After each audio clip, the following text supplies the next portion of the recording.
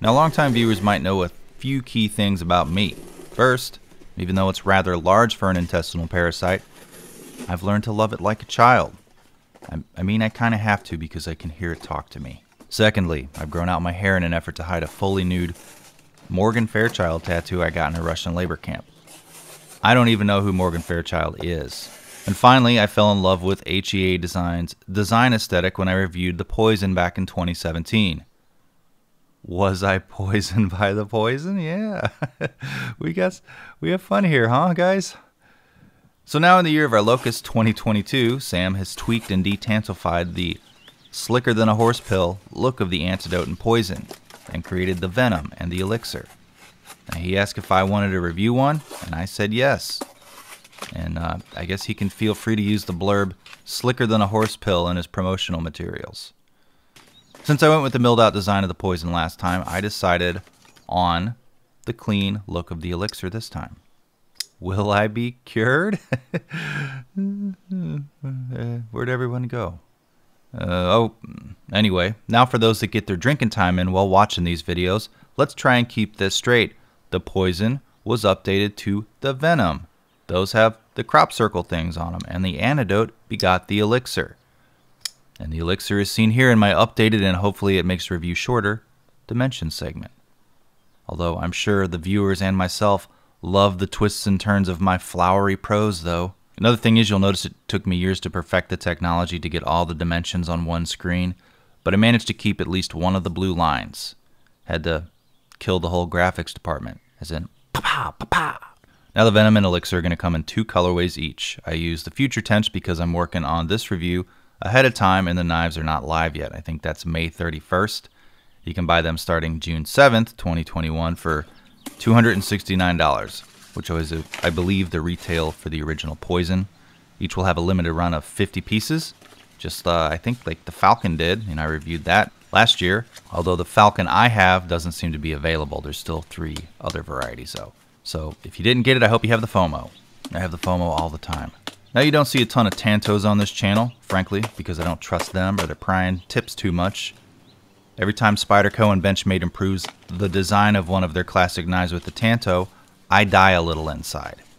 And with any luck, it's probably part of the tapeworm. Or his proper name, William, as he communicated to me. Just don't call him Bill. Now, being the exception to my no Tanto rule, I bought the original poison feeling the Tanto was well integrated into the design of the knife. You know, the compound grind, the little circle, that stuff. However, it is a nice change that Sam decided upon the cleaner looking spear point for the update here. The details on the S35 VN blade are nice, like the contoured spine. It's like rounded there, look at that. There's a lack of a visible plunge line like the prior version. Now plunge is always a word I forget that I can remember. Sorry, I'm not really a real knife bro. But that lack of a plunge line means that when the blade pivots, the tang moves flush with the bolster. Is a little detail there. Blade play is non-existent. Although because of my fidgeting tendencies, I did have to tighten the pivot once as it loosened and affected blade centering. Make sure you have a good set of torque screws like a Wiha. I don't know how you say it. I just read it. I wouldn't call the Elixir a super slicer out of the box. It was just a decent amount of sharp, but good for general everyday carry purpose stuff. The lockup and deployment. The original poison and antidote are pretty stiff on their lockups. Cold Steel doesn't do little baby frame locks, but I'm sure they nodded approvingly and then said something kind of like, "You kind of remind me of myself, boy, before I was banging chicks." I heard from a few of the titanium boutique knife bros that didn't like that stiff lockup though. My guess is Sam was bludgeoned by the power of 1,000 nitpicks and was forced to make it slightly less badass. Now, I'd observed the tension has been halved and it's much easier to disengage the lock now. I'd say it's a pretty good improvement. Don't get me wrong, it's not super easy, but it's a lot less stiff than the last version. Bearings and pivot are both smoother during close too. It's not like, a drop shut, but a well-placed 2 or 3 wiggles makes it fall. The detent, like the original, is strong and you can't get it to open by flinging it downward. My guess is due to the Pocket Pecker Posse, the flipper tab, they made it shorter and they rounded it.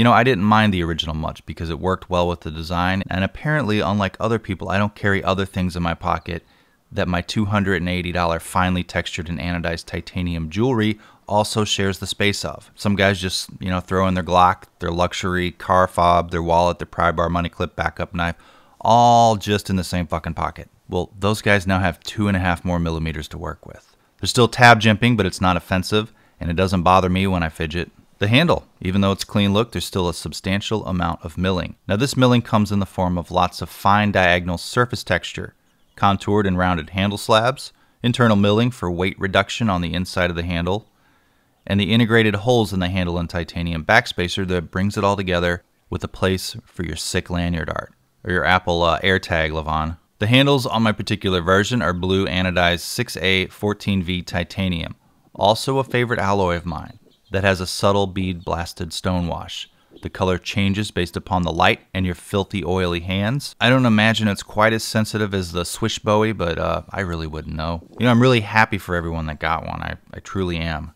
The best part is I can finally forget the knife exists again. So the pocket clip. The hardware is hidden like the original. It's not repositionable. Tip up, blade backward in the right pocket, or the stranger carry, tip up, blade forward in the left pocket.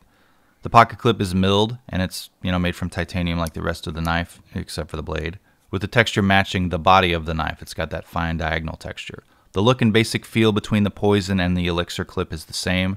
Not deep carry, has a medium-sized pocket feel, and you might remember, I'm not a person, from a few paragraphs ago, who carries anything else in the pocket with a knife that has such a highfalutin finish.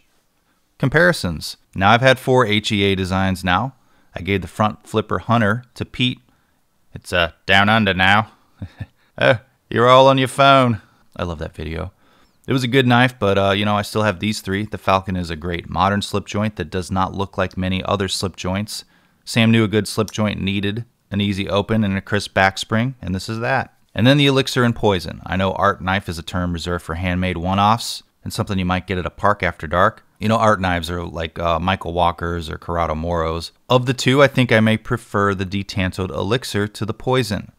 Although I do feel like I missed out on the green and yellow and purple and yellow colorways of the Poison and or Antidote. But let's look at the Para 3.